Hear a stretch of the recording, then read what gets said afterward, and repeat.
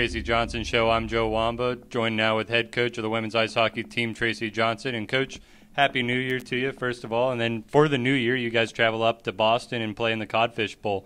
Dropped the first game to Bowdoin 1-0, but bounced back in a roaring fashion, 13-0 against Post. That first game, it was a hard-fought game. We worked really hard. We weren't really quite executing to our ability, but we grinded it out and played through it and worked really hard. Our goalie played phenomenal. It was a good game for us to play, kind of opening up the second half against a fast, good NESCAC team. So, obviously it definitely stings and hurts to not make it to the championship game, but came out the next day and took an opportunity to get better and put the puck in the net. So it was a good feeling. And you touched on it a little bit. Let's talk about that goaltender play with Katie having a career game in that day.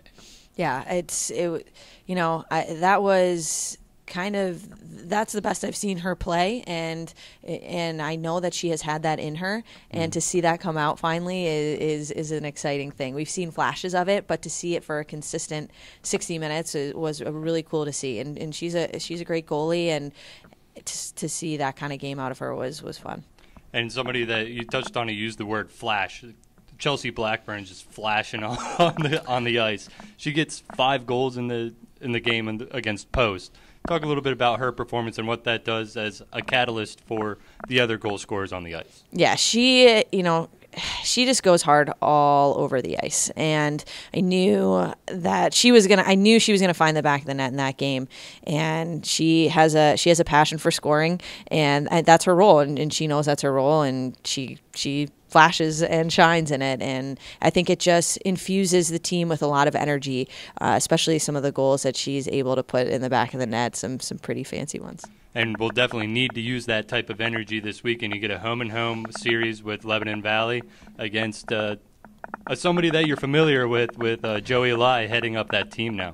Yeah, it'll be interesting to have her on the opposite bench, but we're excited. We've been texting back and forth about it, and it'll be a fun experience for sure. And, they have a great goaltender, an unbelievable one. So the fact that we were able to find the back of the net as many times as we did, I'm really hoping we can carry that over into this weekend, because we're absolutely going to need to.